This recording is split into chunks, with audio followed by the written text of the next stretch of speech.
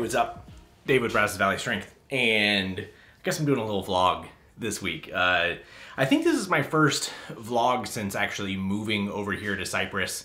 As you can see, I got a little photography studio that I'm working on here. Obviously, Avancus stuff has gone really well, so investing more in being able to do stuff like that. So this is not going to be my normal studio setup for, you know, coaching kind of stuff, but I wanted to see what this looked like in the context of photography, and even, you know, I can do some product shots like for SBD, Avancus, all of that kind of stuff. So kind of just checking out what this look might look like for all that. So I guess like little updates stuff to get things going with this. Talk about Raw Nationals and my future within USAPL.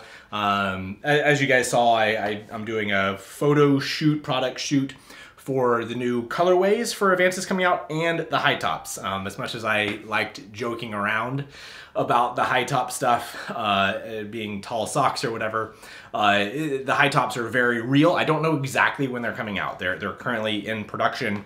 From what I understand, they'll be coming out mid-February at the earliest. They might be coming out at the same time that we restock the black and the white low tops, as well as coming out with the blue colorway at that point. So all that should be mid-February.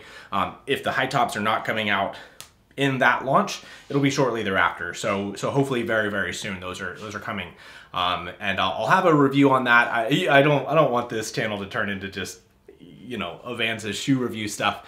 Life has been busy recently, so planning on getting back to real coaching content next week. I have a couple good videos planned, I think.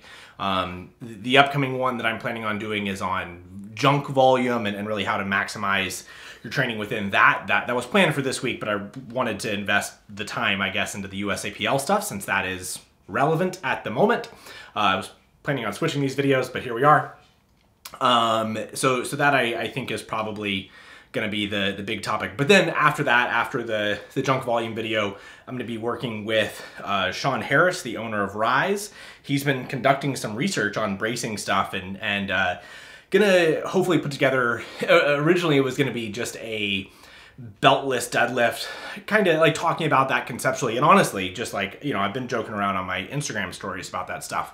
I'm probably closer than people think to beltless deadlifts being a good thing for more people.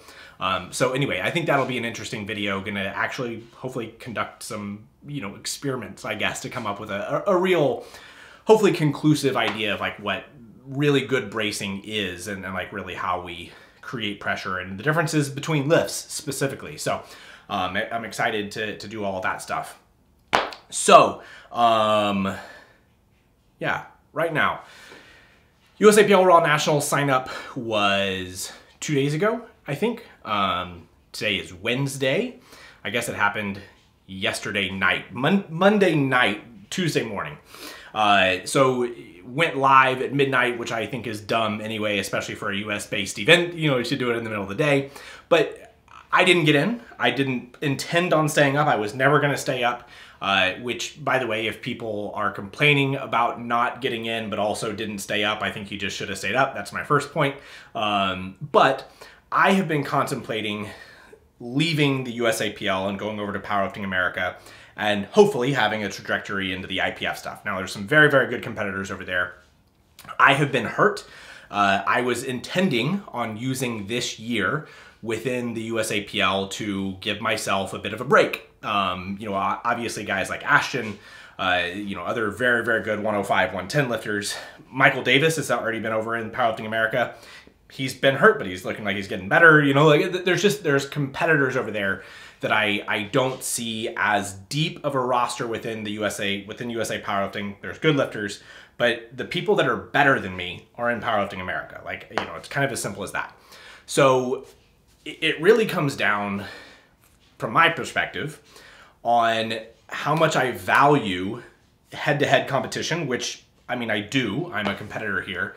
But the guys that are in front of me are a good bit in front of me at the moment, at least, right? Like, especially when I'm not healthy.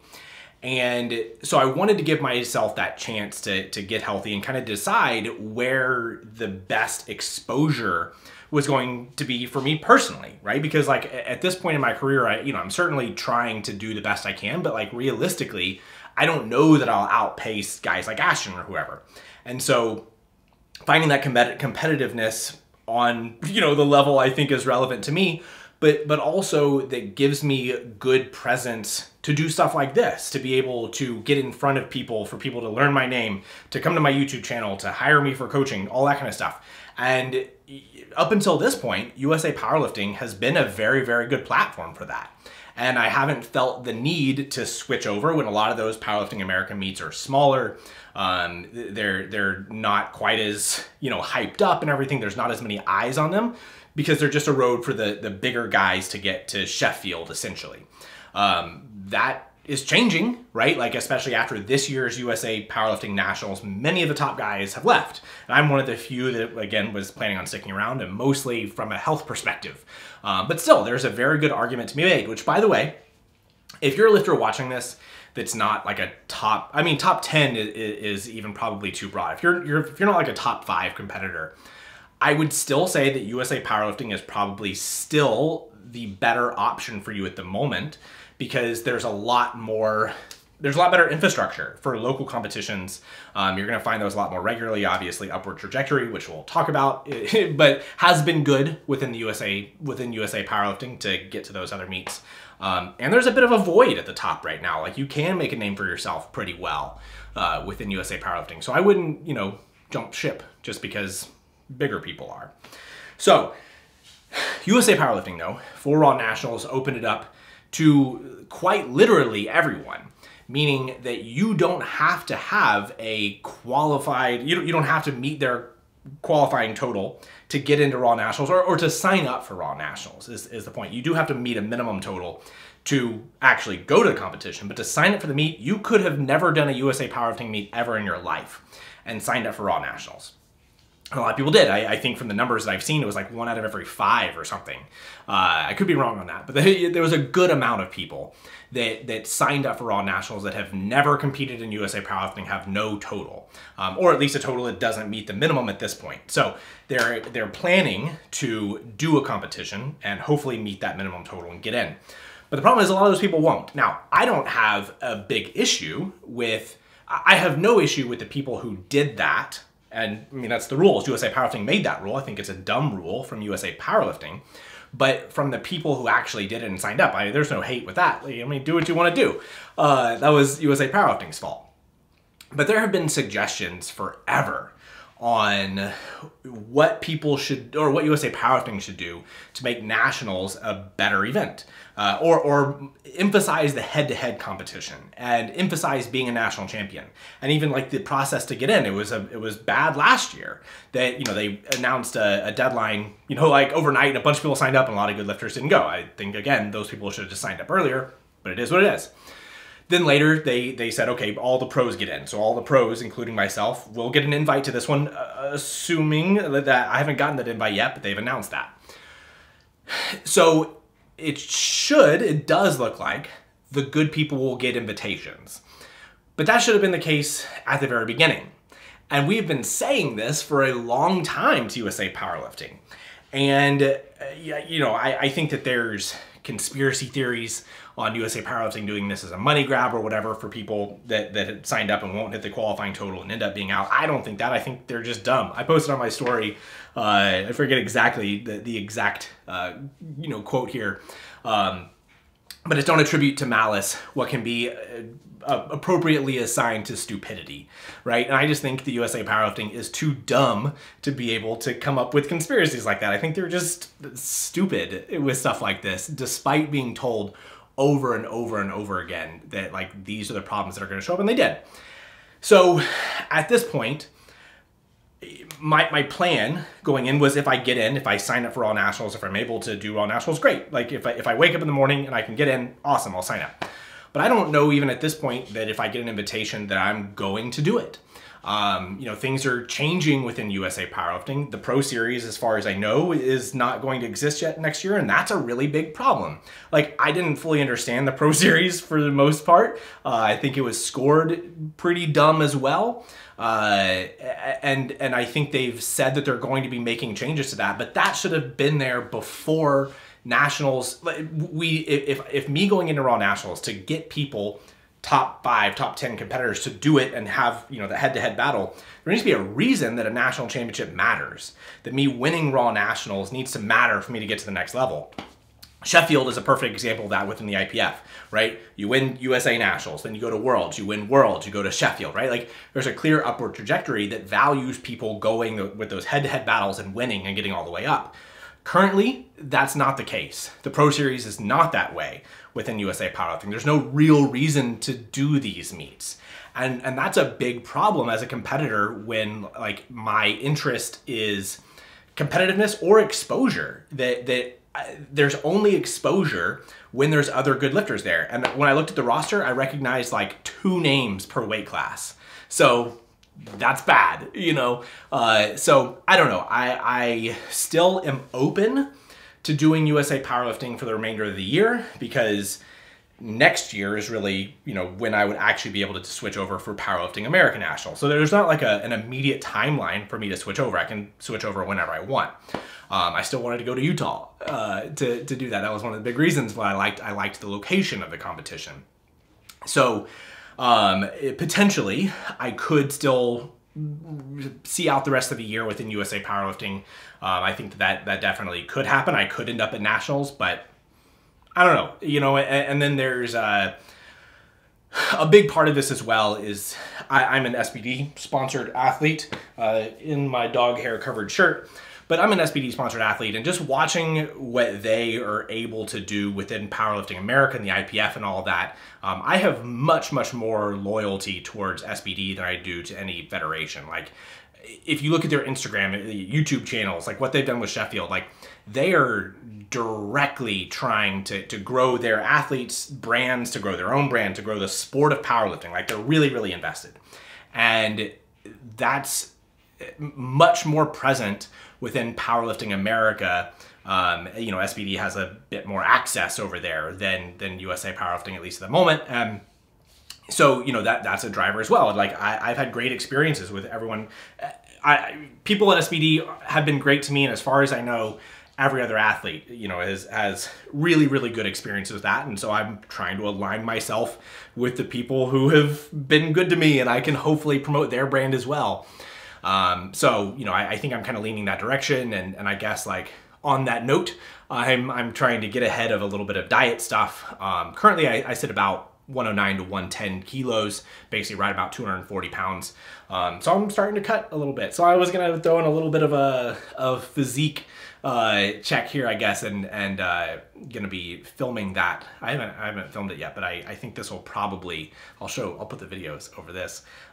We'll see. I'm only gonna lose like maybe 3-4 kilos if I'm potentially switching, but you know, maybe in a few months I'll show a little diet update here after I lose 3 or 4 kilos and see if there's any change. But maybe these videos will put any accusations of steroids to rest. I think this is about the most natural body you could probably ever find. But that might be interesting. I've never done anything like that.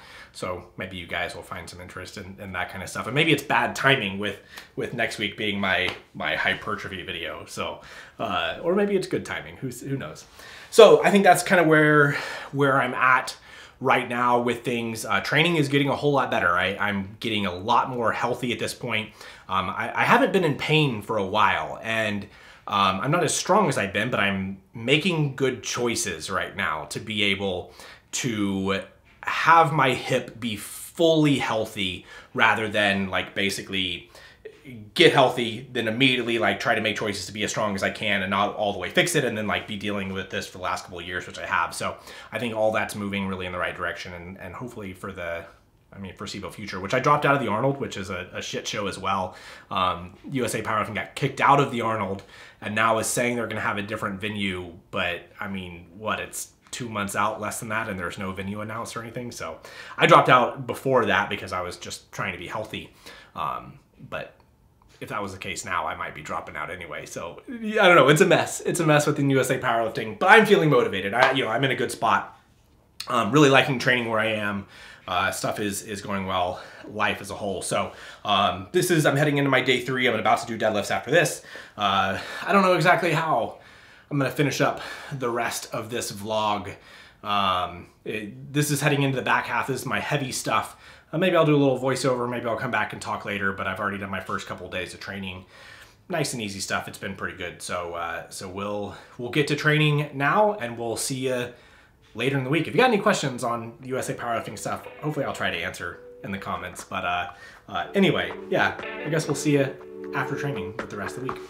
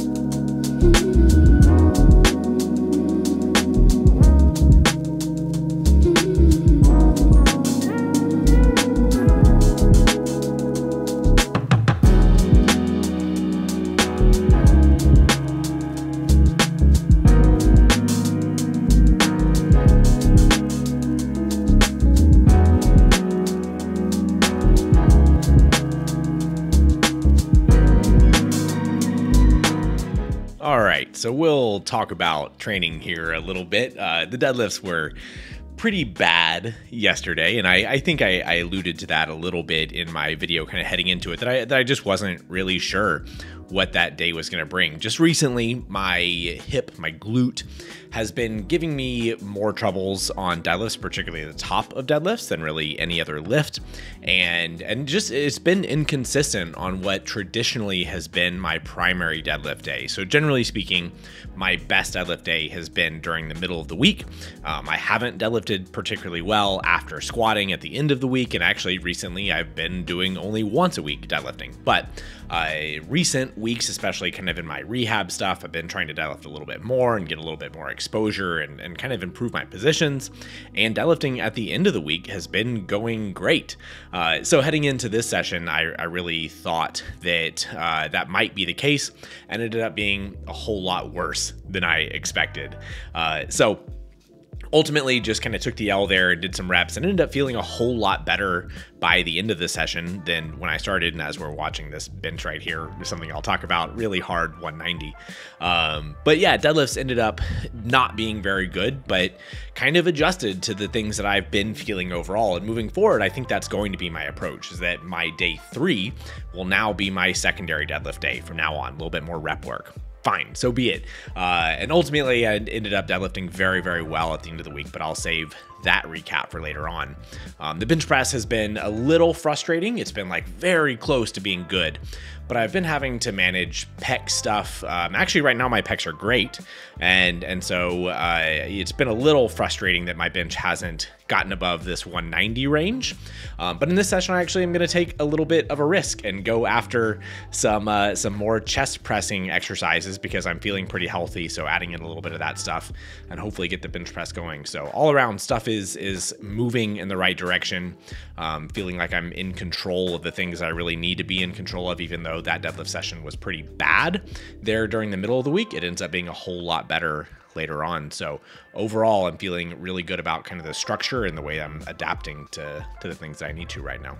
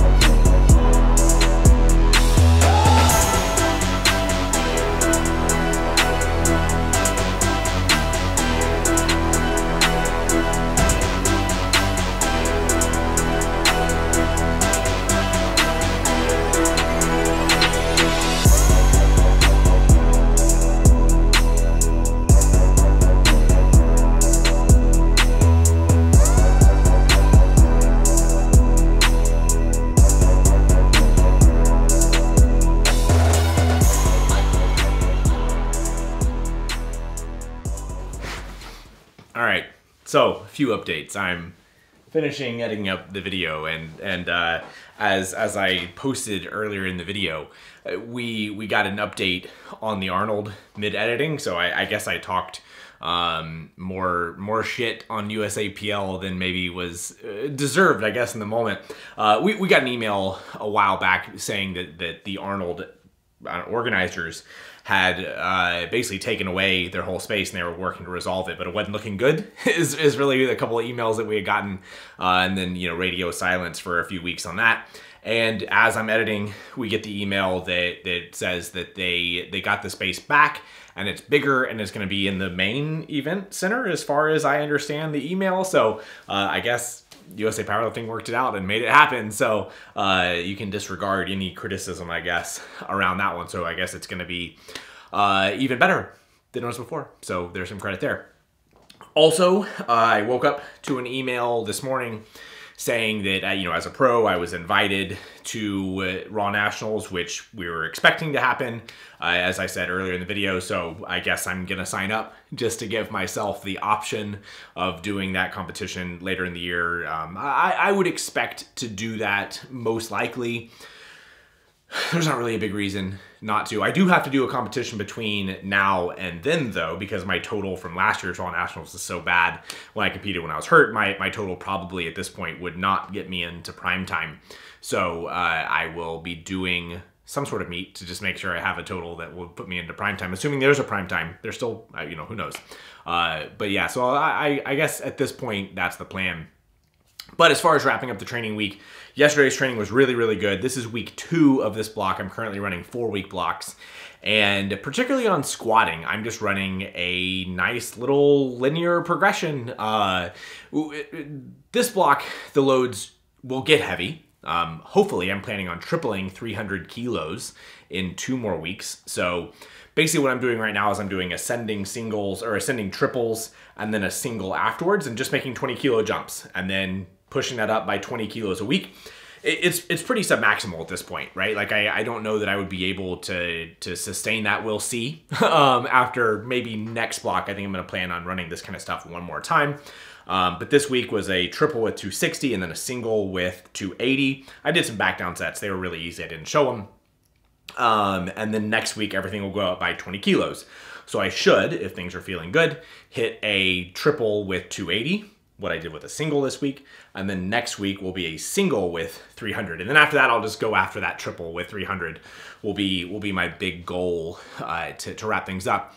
And ideally, it'll be fairly easy. I'm expecting it to be relatively easy, you know, RP 7 or so.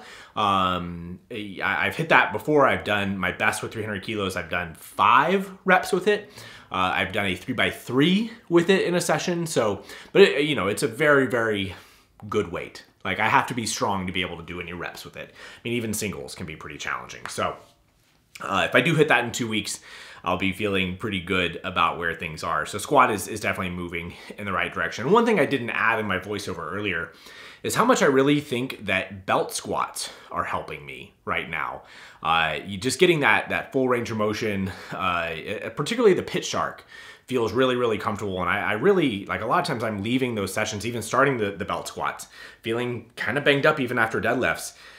The deadlifts got a whole lot better as I went, but then even heading into the belt squats, I was like, kind of cranky. And then by the end, they felt great, which, you know, is a cool thing at this point that I feel really comfortable with the way that I'm approaching training, and it can set up some good stuff, even when my hip was not feeling very good in the middle of the week, that I still can feel great. I mean, I felt genuinely very, very good yesterday is when it was, when I was squatting.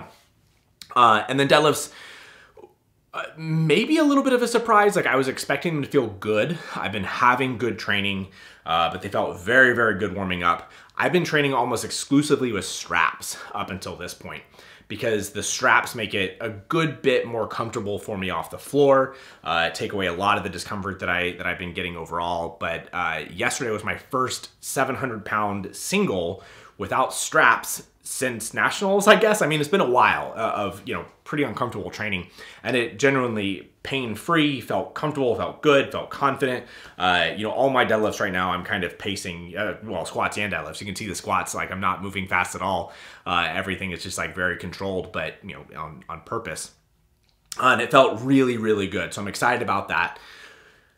I will be doing that as a single and then some back down sets moving forward. And I don't know, like I'm kind of winging it on deadlifts right now. Just playing it by, every week. And it'd be great to pull something 350 or more here in 2 weeks, but we'll see. I'm not forcing that one at all. That one has been behind as far as discomfort, but it feels really, really good. So at this point, I'm in a really good spot. It would be interesting to have, because the plan ideally, or what it would have been heading into the Arnold, would be at the end of next block. At the end of next block, that would be Arnold week for me.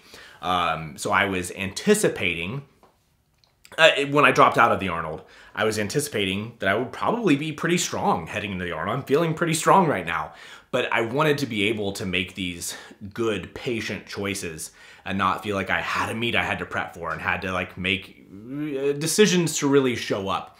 And so at this point, it looks like I probably could have done the Arnold and, hopefully, would have performed well. It's how it's looking, 6 weeks from now. But I don't know that I would be comfortable making the same choices, and like where I am mentally is in a really, really good spot. Like I'm having a lot of fun with it right now and like getting better. And I feel like all the things that I've said about being healthy for the long run are absolutely there. So I'll just like sign up for a random local meet and just like show up and hopefully do pretty well and set that as my total for Raw Nationals, which I guess I'm signing up for and I guess I'm doing is where we're at. So anyway, that's where life is at right now. Training is good. Life is good. And hopefully we keep on building and keep hitting some big numbers. But anyway, if you've made it this far in the video, I appreciate it. I'll put up the program. It'll be on my website. I'm probably gonna be running the same program a couple times in a row, so we'll see. I'll keep putting them up, I guess. But just know the program that you're seeing on there is getting tweaked, in some places, as it always is. So anyway, I appreciate the support from everybody. If you did like this video, give it a thumbs up, subscribe to the channel if you haven't already, and we'll see you next time.